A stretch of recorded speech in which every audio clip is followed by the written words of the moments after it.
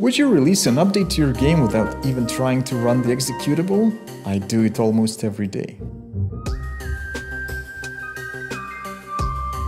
What's up folks, this is Pius. In this video I will show you how I write tests for my Unity game and share a few tips I learned the hard way. But first, let me convince you that you need automated tests for your game. This is my passion project, a deep sci-fi space colony simulator called Stardeus. It has about 50 various systems that interact with each other in unpredictable ways. It is also released on Steam as an early access title, which means a few things. I'm actively developing it every single day, there are players who paid money to play the game in the early access state, and there are more bugs and balance issues than a finished game would normally have. I don't have a QA department, and to properly test my game end-to-end, I would have to play it for some 50 hours. As much as I enjoy my game, I can't afford to playtest it properly every single time I want to release a new version. If you were in my shoes, how often would you update this game on Steam?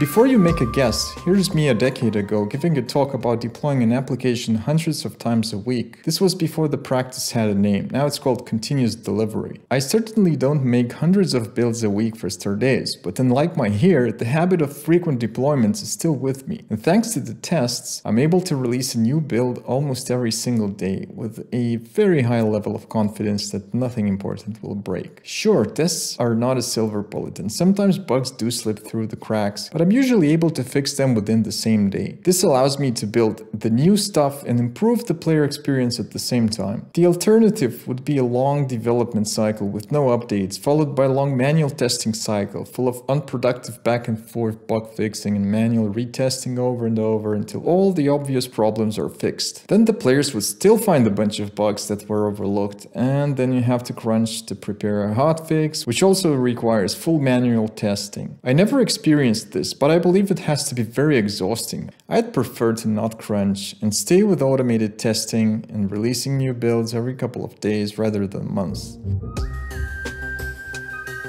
Here's an example of manual versus automated testing. I will go through Stardeus tutorial manually and then run a test that does it automatically. 3 days later.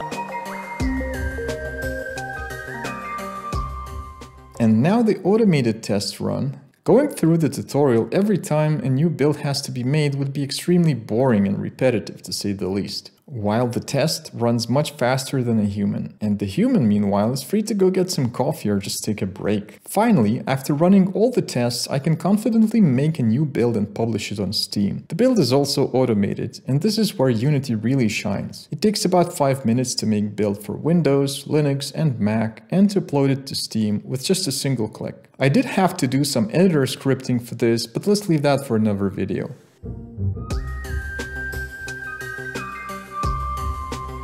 I was recently watching a GDC talk called AI Disaster Stories, and this bit in particular made me cringe. Let's take a look. The other one. So he just put a comment out right there, right? Well, when he went white, I said, well, when did you comment this out? And he said, a few months ago. And so effectively, this poor guy had commented out 75% of the year's worth of work, and we had shipped it. This would have never happened if they had automated tests.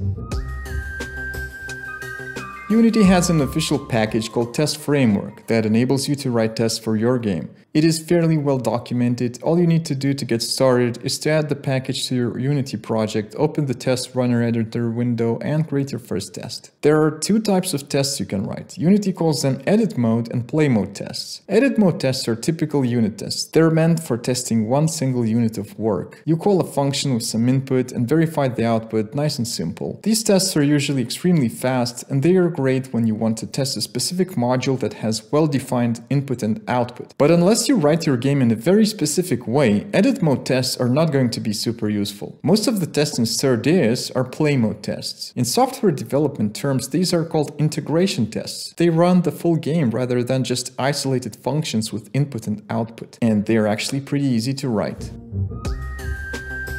Let's take a look at a typical play mode test in my game. This one is meant to test if workers are able to extinguish multiple fires. I'll run it to demonstrate how it works.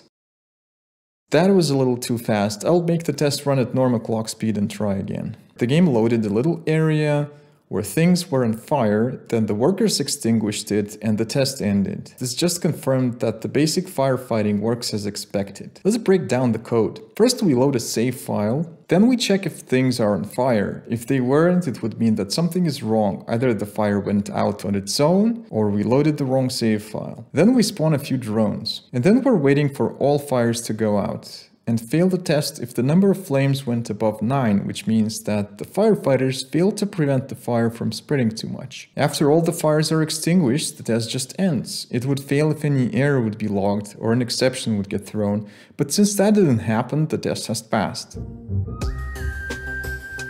Let's take a look at a more complicated test. This test is meant to check if the human who has a spacesuit puts it on when moving from one livable area to another one with vacuum in between. This time I will pause the game in the middle of the test and show you the overlays. This is oxygen. You can see that there is an area without it and that the human will have to go through it to reach this meal. The temperature in this area is also absolute 0, so the spacesuit is really necessary. Let's unpause the test and let the human get hungry. Here we go, the human just went through the danger zone and put the spacesuit on as expected. The test has passed.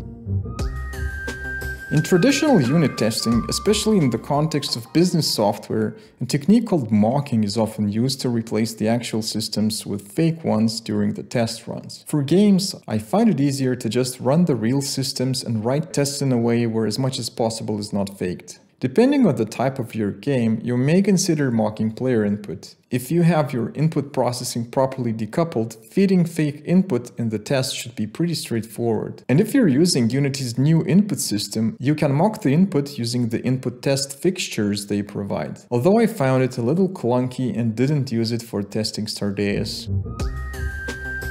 Testing by loading save files worked best for me. You already saw this in the couple of tests I showed before, firefighting and the human wearing a spacesuit in vacuum. Whenever I want to create a test like that, I create the test environment in the sandbox mode, save it, then copy the save file into my test save folder and use it in the test. After the save file is loaded, all that is left to do is to run your assertions. It's the most simple and extremely powerful technique for making integration tests. The added benefit this gives is that it forces me to ensure backwards compatibility for old save files. I created a migration system that would adjust the data in older saves to be compatible with the newer versions of the game, and it worked out amazingly well. You can load a save from a 2-year-old Kickstarter demo and it will load and work just fine.